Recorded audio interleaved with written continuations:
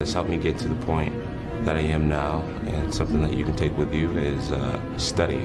You know, a lot of athletics is not just a physical thing. You know, I try to study my competition. I try to study nutrition.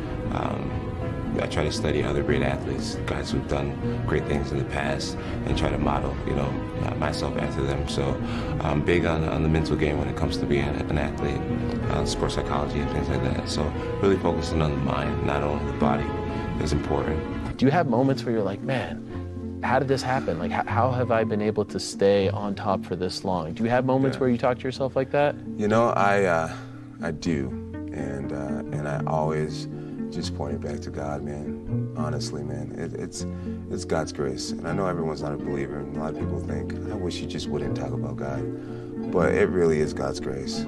It really is, man. He has sustained me through so much, through the death of my mother, through facing a 4-year suspension, through just my dumb mistakes.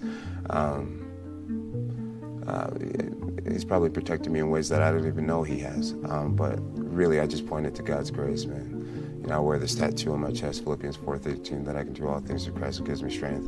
And I genuinely believe that I can do anything. And I'm not surprised that I'm still here. And I believe that I could possibly be here a decade from now.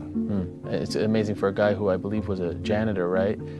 And you got into this because you needed to get some money for diapers, right? Yeah, I was applying to, I was a bouncer actually, making $50 a night, and I was applying to be a janitor because I would have benefits. Wow. And right when I was waiting to get the call back, someone wrote me on Twitter,